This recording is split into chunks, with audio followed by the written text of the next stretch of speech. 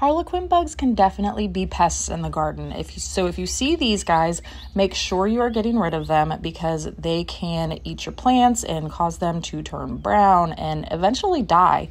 So what I do whenever I see them is simply just hand pick them and place them in some soapy water. Other things you can do, you can try and repel them by using, of course, like your companion plants like marigolds, nasturtiums, garlic. Those are ones that are really good. But you can also do things like neem oil. But this plant right here is actually one that you can tell has gone to seed. So I'm just going to pull this and try and get rid of as many of these Harlequin bugs as I can. One of the biggest things you can do to help is just keeping your garden clean and free of weeds and keeping the ground as clean as possible.